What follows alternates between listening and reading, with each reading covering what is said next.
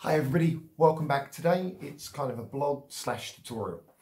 I'm going to talk today about how you create your own magic tricks and the process I went through, because I had a lot of really good feedback on a little card trick I performed recently in the Christchurch Park in Ipswich, and I thought some of you might benefit from how do you do the process rather than just the techniques themselves, so you can create your own tricks.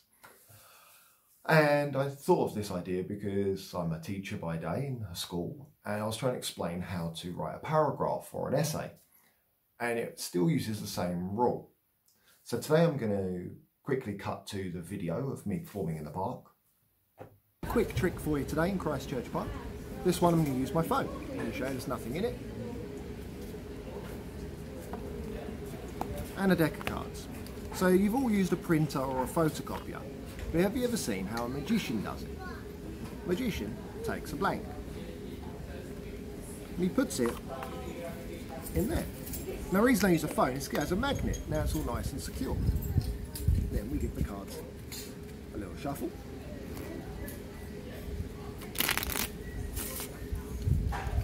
And we take a card. Say stop, camera lady. Stop. There you go. One card.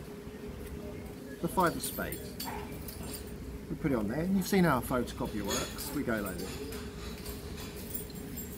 And then we open.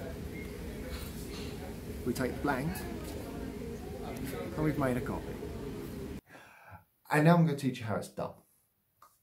And the whole process involved. So the start of a trick process for creation is to actually reverse things. You want to start at the end. What do I want to have as the end result, the effect, the wow? And once you figure out what do I want to end the trick with, you work backwards, looking at your tools of how to then create a trick. Never ever think, oh, I've learned a really cool move. What can I use that for? Sometimes you'll learn some cool moves and you'll just practice them for the use, the fun of it. You may never use them. I spent 2 years learning a move called C3, which I taught elsewhere on my channel. I'll put a link for that if I remember there. That move I'd learned, and I spent 2 years working on that move. I didn't try to force it into anything. Now it's the move I use quite a lot. And so how did my trick in the park start? I thought, well, get a mobile phone. They're fairly straightforward. Everybody knows them. Everybody can recognise a mobile phone. So therefore they're not suspicious. And then there was nothing suspicious with the phone. I deliberately showed the insides and everything as you've seen. But everybody knows what a phone can do. So then if I do something amazing with it, it's more impressive. It catches your attention. So then I thought, well, what could I do? Sorry. I thought, wouldn't it be cool if I could do a transposition effect where one thing swaps for another? And I thought, well, because you can seal it, you can put something therefore in once you've sealed it. Then I thought, well, wouldn't it be kind of cool if it made it a blank card turned into a valued card? So now I've got my final effect. I thought, I'm going to have a blank turn into their card.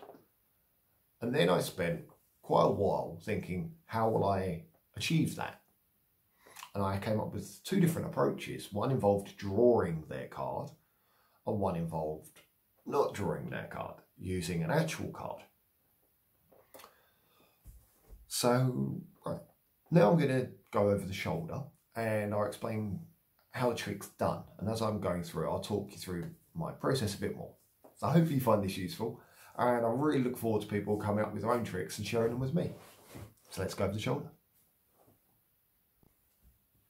Okay, so what you need to do with this trick, much like the other video I posted this weekend, is blank-faced cards. So I said in that video, if you've watched that one, you do get some use out of these things. And I didn't even need Sharpie, so and a phone. Now, do make a point of showing it if you're going to ever perform this trick. And you need one other thing, a card from another deck. Yes, I used 2 of the same card. In this case, I used the 5 of spades. It's easy when you know the method, isn't it? So my idea was I would get a blank card and yeah, I'll go in. That'll be cool. No, I'm using reds, am I, today? So one thing I would remember is, unlike me, make sure the backs are the same colour for this trick. I thought it would be really cool if I did that, locked it with the magnet, and then their card. Boop. So I had to think, how am I going to get this card in there? So then I have to start working backwards. Well, I need to show the card. I need it to be inspected. So I thought, well, I considered a few moves like the KM move and double lifts and top changes. But a good rule of thumb is to kiss it. Keep it simple, stupid. Don't kill it. What's the simplest thing I could possibly do to achieve this effect? Put the two together on the top of the deck and have a break underneath. Now, if you're taking them out of a box pre-set up, I would put that one on the bottom, set up like that, take them out of the box. While you're talking to the audience, do a little pinky count. Or do a push-off, get ready. So I thought, I'm at this point now. Okay, yeah, now I can just show the card. And I didn't want to show it like that, so you'll notice I did it with a bit of a twirl. It's more convincing, it's a bit more showmanship. Put it back on the deck. Everybody thinks that was one card. So now I can just put that one there. The trick is just half done. So I'm working backwards. I was like, so I've got the middle, I've got the end. So now I need to get the same card picked. So then I just used a force. Now, for any magicians out there who are a bit more experienced, you'll know there are loads of ways to get somebody to pick the card you want. I used what I call the melt force. It's got a proper name, but I saw it in a trick called melt. This kind of business going on. But there's loads. So I had it on the bottom already. Then you can either shuffle it and control it to the top, which is what I think I do in that video. I just quick shuffle, retain the top card, keeping the original one from this deck there. Now, if you're new to forces, the simplest force in the world is this. You ask the spectator to cut the cards, then you do, it's called a cross-cut force. And then you talk to them for a minute, and they forget what you've done, and you go, okay, look, we cut to this card. There you go. There are loads of forces. I don't use that force. I don't like it. I have a bunch of others I use. You'll see in the video. I like the Hofzinser force. I don't really like the classic force. To be honest, I'm not very good at it. I practice it. I'm not very good at it. So when I'm performing, I use the ones I'm good at. Practice the ones you're not good at, because one day you might want to be able to do them. But keep it simple. What's a nice simple way to force a card? Well, you could go, if it's on the bottom. If you kept it on the bottom, it's a bit suspicious, you see. So I shuffled it and controlled it to the top. You can go cut, pinky break. You go, say stop. It's called a riffle force. They say stop. You go, there you go. That one. Or the cross-cut force, or any other force you like. Because the next step of the trick was, how do I get them to pick the card I want? I don't want a random card. Once I've done that, the rest is just showmanship. Ooh. Open, reveal, everybody goes, wow. Now, for those looking at this trick now, they go, oh, it was really obvious, it was really simple. Yes, it was. But when you first saw it, it made you go, wow, that's what I'm looking for. It's not so much about me revealing the secrets today. This is a trick I created. I do what I like with it. But it shows the process.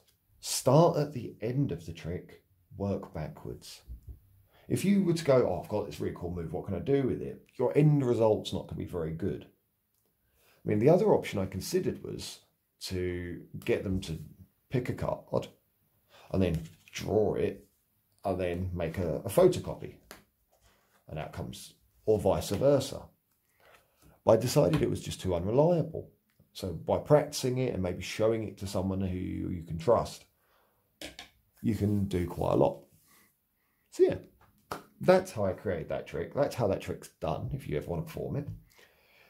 If you're thinking, how can I transport this trick, if you're one of those who carries lots of cards and things around, most phones have a little pouch here.